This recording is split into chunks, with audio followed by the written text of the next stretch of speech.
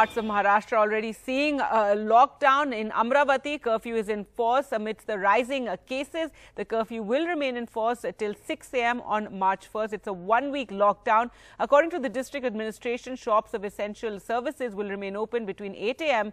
to 3 p.m. during this curfew time.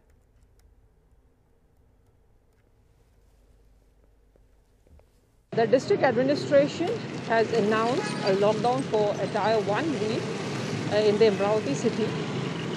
To implement and execute this, the Amravati city police force, along with the SRPF 1 company and 500 home guards, we have deployed a total force of around 2,000 personnel who are deputed here, who have sealed the borders of the city as well as the main the chalks of the city.